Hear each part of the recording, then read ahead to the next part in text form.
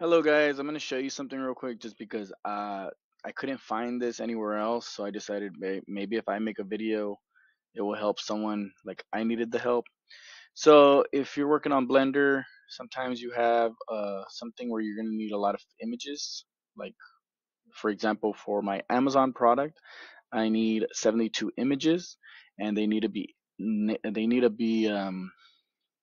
named in a certain way. So an example is as you can see here, they need to be named with the ASIN underscore 360 underscore the number underscore web. So if you just save it with the output, it'll output it to your temp folder probably, and it'll usually output it as 00, starting with 00. So as you can see, I'm going to render the image. One, okay, like 3 images, correct? Then you go to the folder, the temp folder. As you can see, boom, here it is. That's how they get titled. So the problem with that is, it's good. That means you're going to have 72 images that you're going to have to rename, and we don't want to do that.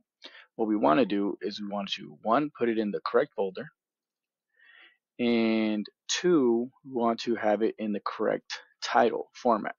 So what I learned, well, I don't know if it's easy or maybe just nobody's out there said it, but what I've learned to do is I basically go to the folder that I want it placed in, put it in there, correct? Then this is the beginning of the title that I want, put it there, and then underscore, you basically put the number of digits you want. So if you want it to be start 00, 01, 02, you just put 2. If you want 001, 002, you put 3. Or if you the format you saw with 4 digits, 0000, 0001, so they'll just keep going. So then I put web, I put file extension, which is I want it in PNG format, and then you just render animation. And as you can see, you see how it's rendering. You go to the folder, there they are. And it's just going to render them until I get the 72 images that I need, and then I can continue my work. I don't know if you need this information, but I hope it helps you.